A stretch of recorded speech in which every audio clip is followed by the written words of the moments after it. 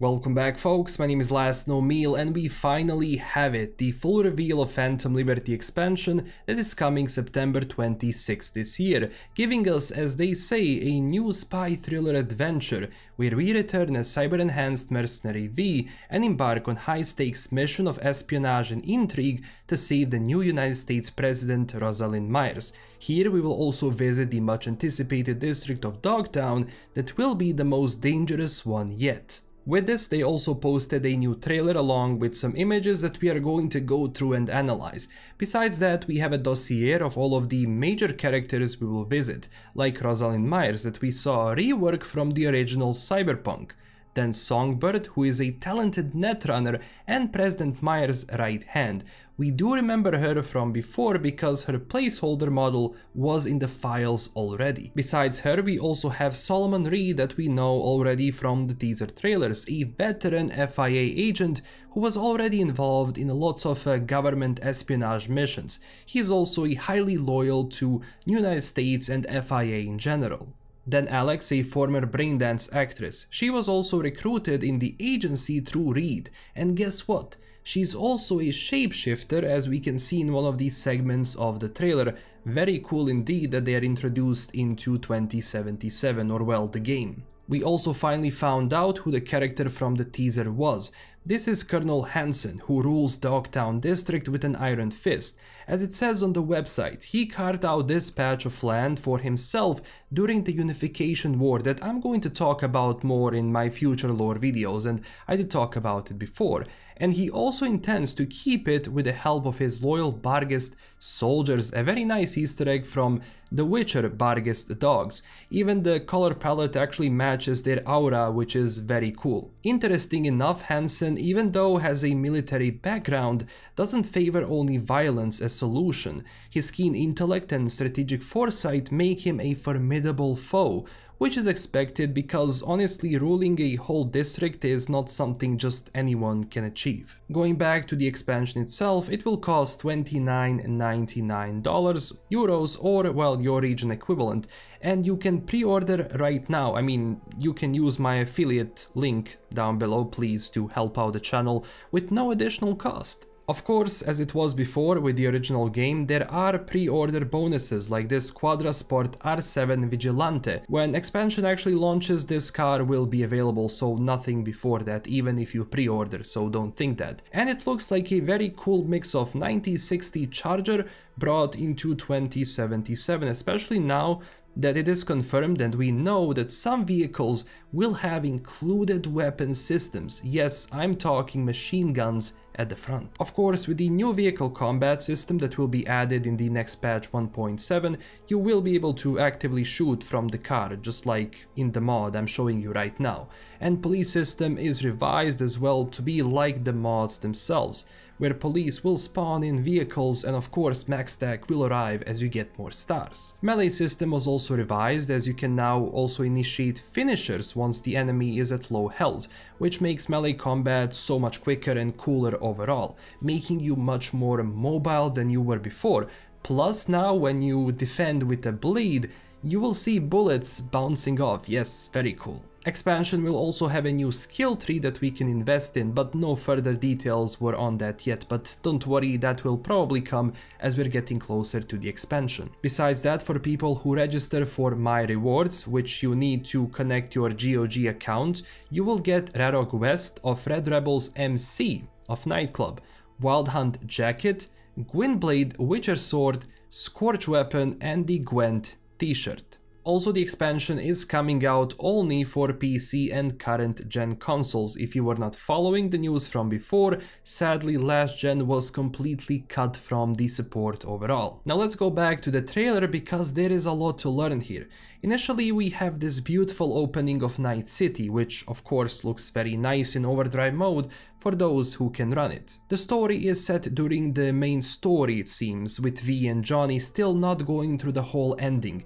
And also it seems that finishing Phantom Liberty gives a whole new ending to the base game, but we will talk about that in a second. Because Space Force 1 carrying President Myers of the United States crashes into Dogtown, and from the footage media outlets were showing and from the teaser trailer, we do know that it was actually shot down by rockets from Dogtown, so it might be either Hansen who is doing it, but of course this wouldn't really fit his MO, but we don't know the entire story yet. But of course, Songbird in the trailer does say he has 1,001 reason to keep her hostage, so if this was his plan, then things are definitely going to go haywire. Because of that, we get contacted by Songbird, who tells us she can find a cure for us, but we have to go and save the president for it. So this is something that people also have been mentioning before, like if you know that film Escape from New York, there are some parallels which we can maybe, draw here. Then of course, sleeper cells activate, which are basically agents or assets you use when you need them. In this case, it's to save, well, the president. Also, it does seem Songbird contacts us with some type of engram or hologram we can see, since I doubt she's just an engram. And because she does disappear, people assume she is another engram that we are going to have. No, Johnny is going to be that, she is going to be just through this hologram because she's most likely hacking us so we can see her. This wouldn't really be a surprise in this universe. We also see the goons from Dogtown in their bright yellow colors. Like I said, very cool design going from that Witcher Barghest stuff and their overall color palette. And I just wanted to pause the scene because this is very cool. It does also seem that those sleeper agents were, down for a very long time, because Alex says they are bringing us back, and she does work as a bartender undercover, which is where we will meet her with Solomon most likely. I'm not sure if she is going to be a bartender in Dogtown or just Night City in general, like other district, but I think maybe Dogtown because she is going to be like playing undercover. We can also see the entrance to the stadium here, a lot of corporations and company logos, very interesting choice for an entrance, but yeah, this is going to be that revised zone overall, and it says welcome to K9 sign. There will be infiltration missions, of course, which we can see by the suit we are wearing and gloves as well.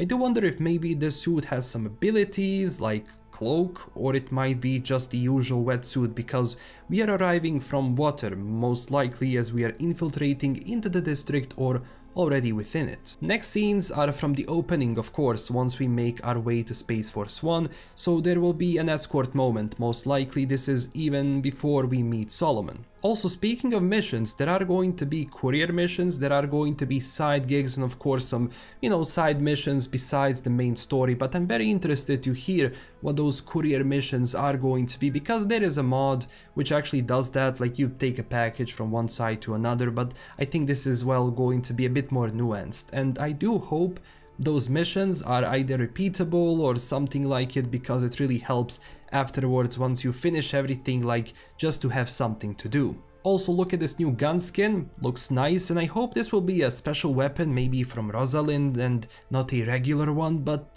we shall see. One of the coolest new moments is this huge robot that activates itself and we have to run away from it. I do hope there is going to be a boss battle here with this though. Reminds me a bit of Ghost in the Shell, one fight there which I'm not going to spoil, but it's from the original film. And having this sort of a fight within Cyberpunk video game, definitely a big plus if it happens. Robot was under a sheet though, so I wonder if Hansen activated it, or maybe it had some auto activation mode when V and Rosalind arrived, because it really wasn't looking like it was there with a plan. Then a better look of the district, pyramid in the background looks nice, and it seems that this area over there would be the most frequent place we are going to visit. And besides the usual shooting, we will have some infiltration moments like this, where for example with Songbird and Solomon we are in this casino. I mean, it would be cool if we also had a way to maybe play cards or roulette, but one can dream, maybe though. And as media also said, like, it does seem this expansion so far, at least what they played, is going to be heavily RPG, leaning on that dialogue side more than fighting, so I hope that's going to be really nice, because we can make more decisions than we didn't really or couldn't make in the base game. Also a look at the new weapon that Alex is holding, and it seems there are some trust issues, or maybe she was vetting him or something like that, but who knows. Then we have a moment of Songbird swearing loyalty to Rosalind, even though I'm not sure why is she doing it here, because she's already the right hand, so maybe this could be something related to this mission, who knows.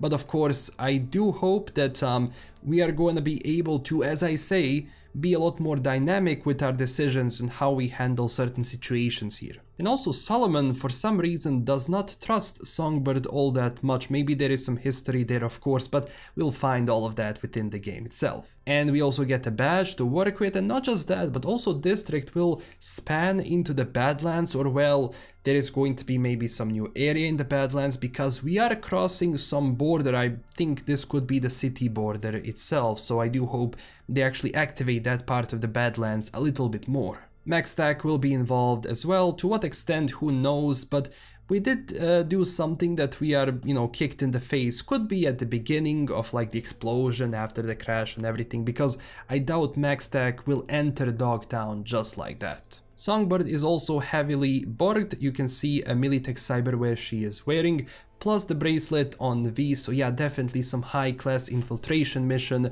with some of the clothing we are gonna be wearing. There's maybe something similar to Konpeki Plaza. And a better look at the new pistol. This will be great for stealth builds. Then we see this short fight between us and Hansen. I do think this is some early fight, especially how easily we are overpowered, but again, this could be a moment maybe from endgame, but I doubt CDPR is going to include that whatsoever in the trailer. Also a MaxTac van ramming into an obstacle. Maybe we will have, some moment with MaxTac. Maybe we call them during a mission. Maybe this is another moment before we get hit in the face. So this could be actually a part of that scene, who knows. But we also have a moment of a helicopter crashing, so whatever happens here in this expansion, it seems it is going to be big and is going to involve, well, as we do know, the president of New USA, which by itself is going to be interesting. What happens with the military when the president is a hostage? Bad things can happen.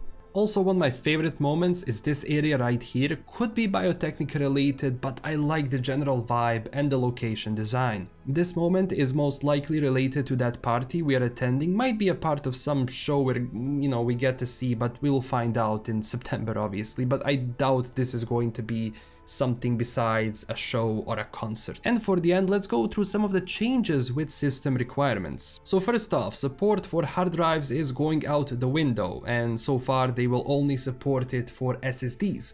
Game will still run if you have a hard drive, but it won't be tested anymore. This is mostly due to loading everything in. That's also one of the reasons previous gen is cut.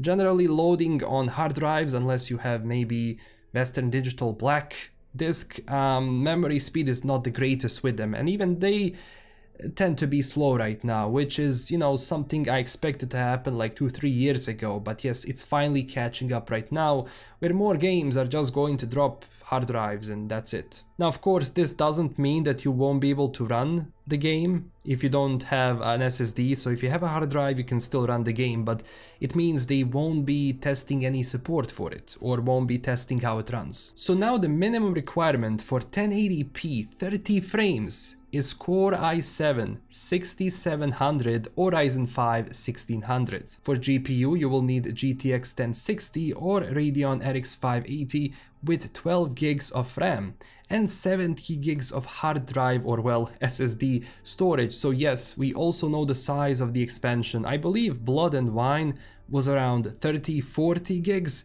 So this is definitely big. But for ray tracing minimum, you will need i7 9700 or Ryzen 5 5600 with RTX 2060 or Radeon RX 6800 XT. If you have Intel GPU, then ARC A750 with 16 gigs of RAM. Of course, for overdrive, well, yeah, this is a lot, but good thing DLSS exists, even for a bit. Besides that, the game is getting Ukrainian localization. That will be a part of the main game, so no need to buy expansion for it. And some of the things we can see from these screenshots is, well, very beautiful location design. I do like it.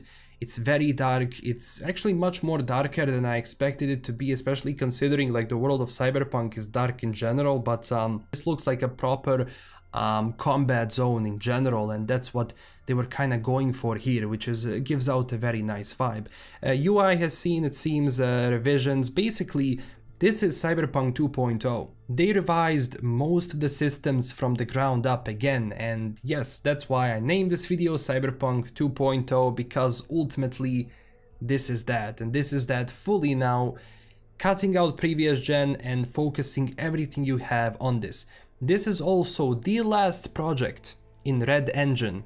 After this, they're switching to the next Witcher game, and with it to Unreal Engine. So yes, Phantom Liberty is also a farewell to Red Engine that we know from The Witcher 2, Witcher 3, and now Cyberpunk 2077. And this is everything so far. I will have more lore videos and analysis videos coming in the next few days. Of course, I have to finish Starfield as well.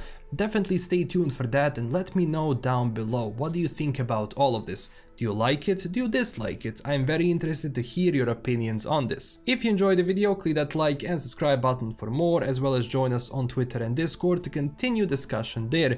Huge thanks to my current Patreon supporters, and if you wanted to support the channel in an extra way, join our Patreon, YouTube, or as I said, use my GOG link in case you want to pre-order with no additional cost. This is LKM signing out, and stay classy everyone. Bye bye.